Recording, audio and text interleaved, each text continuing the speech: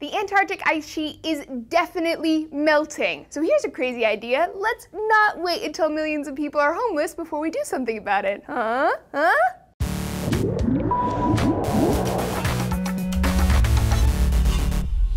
Hey folks, Laci here for D-News. When it comes to the rising sea level, one of the key players is our southern buddy, Antarctica. Antarctica is something of a neglected continent because basically nobody lives there, but it's about twice the size of Australia and it contains 90% of the Earth's ice. The entire continent is basically a 1 mile thick slab of ice. If the whole thing were to melt, the sea level across the planet would rise 200 feet, and humanity would be totally screwed. Fortunately, we're only slightly screwed. Multiple studies published in the journal Science predict that we're looking at closer to a 10-foot increase in the sea level across the planet by the year 2200. So hey, it's not 200 feet, but 10 is still a lot, even across the projected 200-year period. By the time your great-great-grandbabies are walking the Earth, around 29,000 square miles of US land will be underwater.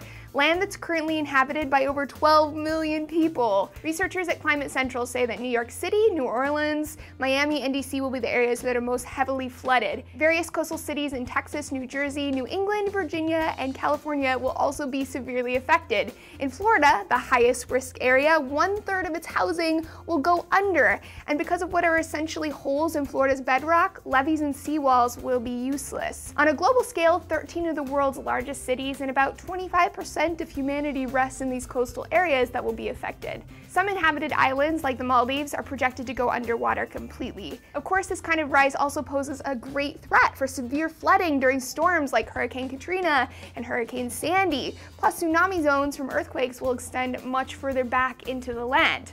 But before you freak out, keep in mind that this is something that will happen slowly over time.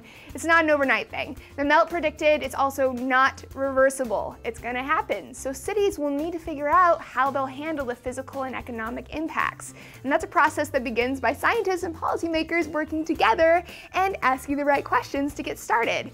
The American Geophysical Union is already asking, all right guys, what's the approach here? What's the game plan? Should we build up our seawalls? Should we start to zone future buildings and real estate further up on the land? How is this going to affect the economy? To prevent even more sea level rising, we should also be seriously thinking about what role humans play in preventing more ice melting. Now, the common response to this kind of news is usually fear, oh my god, followed by apathy, I don't care. And I'd argue that the proper response isn't fear or apathy at all. It's action. Action in the form of prevention and adaptation. Time to roll up the sleeves and get to work. So what do you guys think? Tell me about it down below, and I'll see you next time with more science updates.